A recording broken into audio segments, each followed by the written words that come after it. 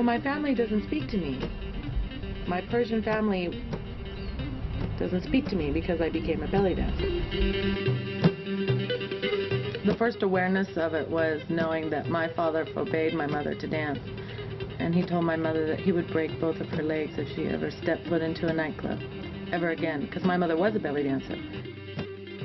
And that's how they met. And he was a drummer. But then it's different when you marry the belly dancer. And he said to me, I don't want you to play finger cymbals in the house.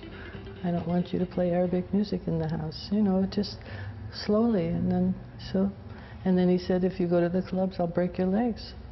So that was a good one.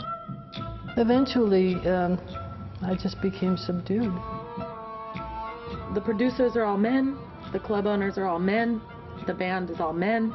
The waiters are all men. The last thing I want to do is to please a man. I'm not dancing for men.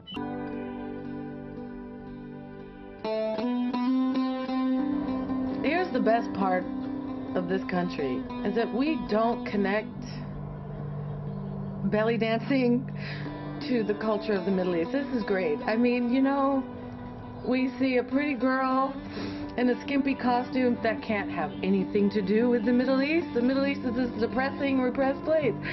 So somehow belly dance has become the mascot for freedom in the Middle East. And the dancers that are from the Middle East and are in the Middle East and are dancing, they are considered like prostitutes. So taking a prostitute and putting them on a poster